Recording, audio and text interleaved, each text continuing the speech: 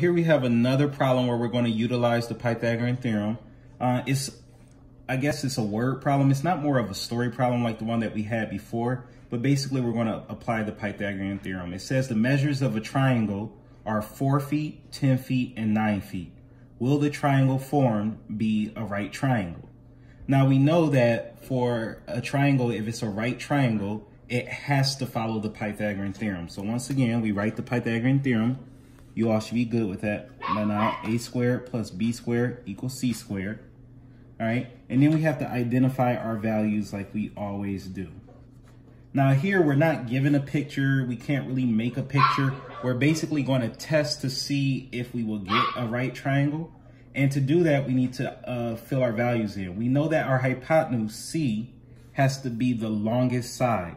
So when I look up here, the longest side will be 10. And then the others don't matter. We have a 4, we have a 9. And then we just substitute those values in. So we get 4 squared plus 9 squared equals 10 squared. Now with these, you can use your calculator, but you should know that 4 squared, 4 times 4 is 16. You should know that 9 squared, 9 times 9 is 81. And you should know that 10 squared, 10 times 10 is 100. Next, we just add those values. 16 plus 81 is going to give me 97.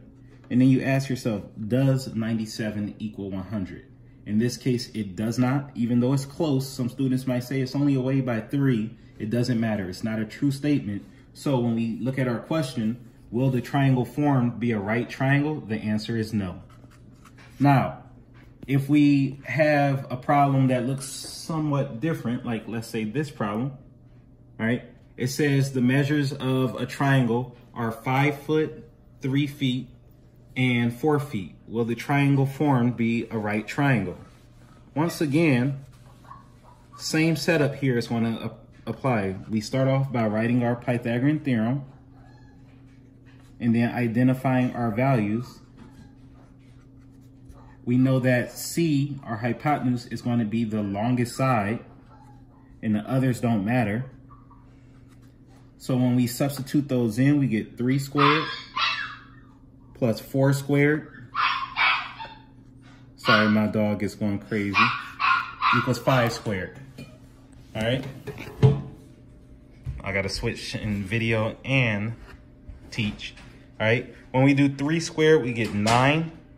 When we do 4 squared, we get 16.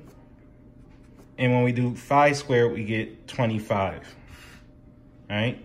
The next thing that we need to do is add these values up. 16 plus 9, or 9 plus 16, same thing, is 25.